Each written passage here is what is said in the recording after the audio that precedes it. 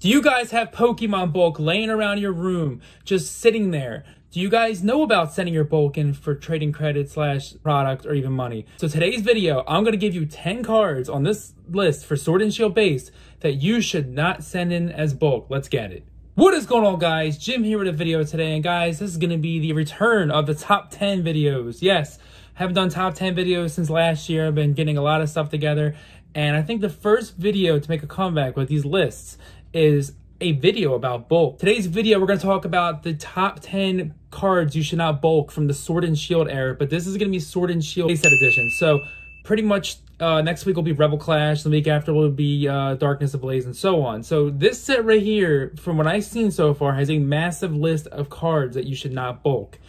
And bulk's definition is pretty much when you send your cards in to get product, usually you send all your cards in as a bunch. You can send your commons, uncommons, rares, hollows. When you send all that stuff in, you do get very little amount of money, but usually those cards are not worth money to begin with. But some commons, some uncommons, and some rares and hollows obviously can hold a value. And today, I'm going to run down from number 10 to 1 which cards I think personally, personal opinion, and by TCG Player, which tells you the market price, about which cards I would not send in for bulk. And I will go into how much you will get usually at an average price per bulk of that card. Let's get it, guys. Let's get to number 10. Cards on this list, guys, are definitely more expensive because they're not chase cards necessarily. They're more of play cards, like meta they call it. Guys, number 10. Number 10, guys, Professor's Research. Professor's Research is a holographic card that is in the Sword and Shield era. And I'm not talking Champion's Path, guys. That card's like 20 cents. I'm talking about the Sword and Shield base card. So Sword and Shield base, if you open a pack and you get a holo and you get Professor's Research, do not bulk this card because this card costs almost 10 times as much as the price of the bulk you're going to get it for. And then some people will only give you 10 cents for it, so it's exactly 10 times more. So I know places who give you 6 cents for holos. So holos between 6 cents and 12 cents, what I've seen, is not worth sending a $1 card in where you send multiple of them in. It's just going to add up. So you have to send 100 of those in. That's $100. So keep that in mind. I mean, who has 100 Professor's Research laying around? I could, but no, I'm just joking. All right, so that's number 10. So Professor's Research is a card I would not recommend sending it as bulk. We have Evolution Incense. And yes, this is a trainer card. This is an uncommon / common card. This card is literally just a trainer card. Now, there is a reverse variant of it that is way more expensive, but reverse holos are hard to tell with price because of how many people sell on those cards.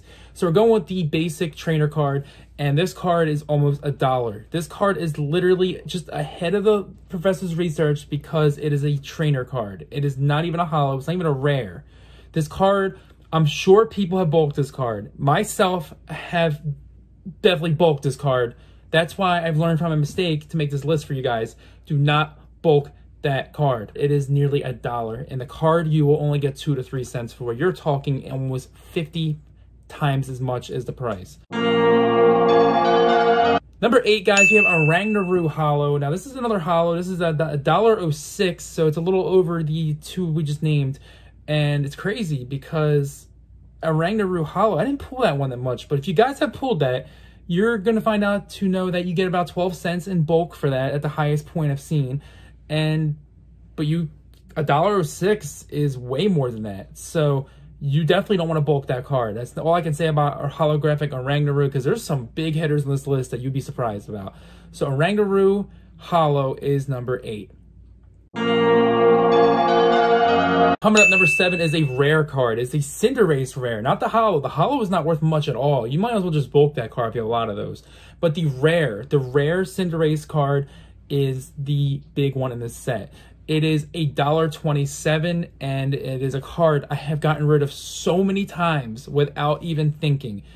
And guys, keep in mind, I have gotten so much better with perspective over sending these cards in as bulk, but I want to make sure you guys don't make the same mistake I'm doing.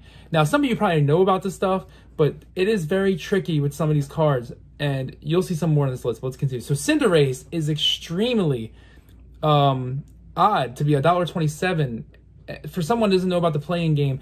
$1.27 for the rare, but 40 cents to 30 cents for the holo. It must have to do with the playing of the meta game. So Yes, $1.27 is a card you do not want to send in bulk, as around 6 to 9 cents. I do not recommend that. You are going to lose so much on that card just bulking that. And yeah, so that's number 7. Coming on number 6 is one of my favorite Pokemon all the time is Gengar, and Gengar's Holo is one of the coolest cards. Gengar's cards always make great cards, and I would never send Gengar as bulk, even in general, just because I love Gengar so much, and I know it's a sought-after Pokemon, and I collect Gengar, but... How many times said Gengar 1 cent? But seriously, guys, it is $1.30, and it's a holographic, so if you guys have sent Gengar Holos in, since you have so many of them, for $1.30, I don't recommend it. For one, it's a 12-cent card you're going to get as bulk, but also people will buy your Gengar cards. I know a lot of people who collect Gengars, and Gengar Holos will go up. Trust me when I tell you this, I know this for a fact, because Gengar is one of the most sought-after Pokemon and the most popular Pokemon. So $1.30 for that is not worth it. Sorry, 12 cents is not worth a Gengar bulk of a holo if you can get $1.30 for it. Just right now. So that's number 6. Coming up number 5, we have the good old popular Marnie card. Marnie is $1.94, and that is a pretty big jump from the other ones we just named on this list. So nearly around $2, clocking around $2. The holographic portion of Marnie is $2 nearly, and it is a card a lot of people have bulked. And I haven't bulked the holos yet. I'm going through the bulk right now, the holos right now. So that's probably why I'm glad I'm telling you guys now before I make that same mistake I did with the other ones on this list. So Marnie Holo for $1.94. Do not bulk that card. That is literally almost $2. You're going to get 12 cents for it. Guys, coming to number 4, we have Inteleon Holo, and that is another card that I'm going to say right now is always going to be up in price because of meta. Always in the sets, Inteleons go up. It clocks in around $2.16. And that's pretty good considering 12 cents for a card like that. I'd rather keep that card or sell it for $2.16 versus sending it in for 12 cents. Just think about that, guys. That is a huge difference. That is number 4. We're at the top 3, and this one is going to surprise many. Guys, coming number 3, we have a very surprising entry on this list. We have Drizzle. Yes, Drizzle, the uncommon card from Sword and Shield, is more money than everything on this list so far. This card is at $2.72. I've seen this card go up to $4 on this site before. $4.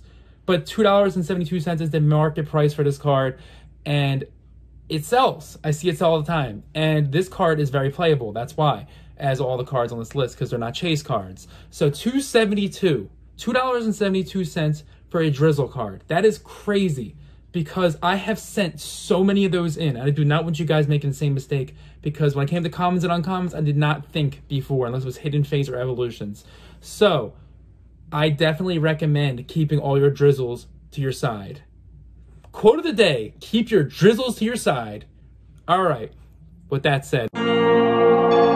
Number 2, Cinccino Rare, Cappuccino Rare, whatever his name is, Cinccino Rare. We have $3.20.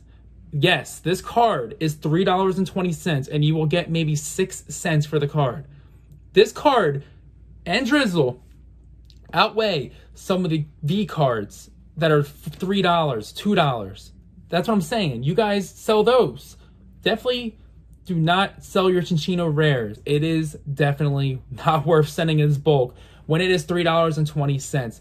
Guys, before we get to number 1, there are some honorable mentions. We have the Air Balloon, which is around 50 cents, but it's still a trainer card. It's around 3 cents. And then for 50 cents also, the Minccino, just a common, for 50 cents. So definitely keep those in mind as well. But also, before we get into number 1, guys, if you enjoy these lists, definitely hit the like button. Hulk smash the like button, actually. Comment down below and subscribe to the channel. And guys, if you enjoy these lists, stay tuned for more of these lists, because they're coming at you guys, and I'm going to be doing these lists weekly. So, guys, number 1. At number 1, we have just a little more than the Cinccino Rare, which is pretty surprising, and not much more than the Drizzle, is a holographic Toxicroak, and everybody loves Toxicroak.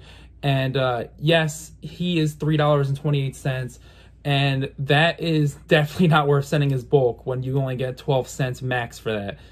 So yes, that is pretty much the list of 10 cards I would not send as bulk from Sword and Shield base. That is it for today's top 10 video. If you enjoyed this video, guys, definitely let me know in the comment section below what you think the most bulk card you've sent in from this list is. Let me know if you guys already know not to send these cards in, or if you just don't do bulk in general. This list will not apply to you. But if you are trying to get some Evolving Skies, some Chilling Reign, or even some Battle Styles, definitely... Did I just say Battle Styles? Well, it's cheap, but but yes, if you're trying to get those 3 sets right now, or if you're trying to get some extra money, definitely do not send these 10 cards in as bulk. I send this list because you can definitely get some more actual money from these cards instead of sending them as bulk. But like I said, it's up to you guys. It's just a personal preference. I just want to help you guys out and make sure you don't send the bulk in that I personally think you can actually sell to other people or trade. So that is it, guys.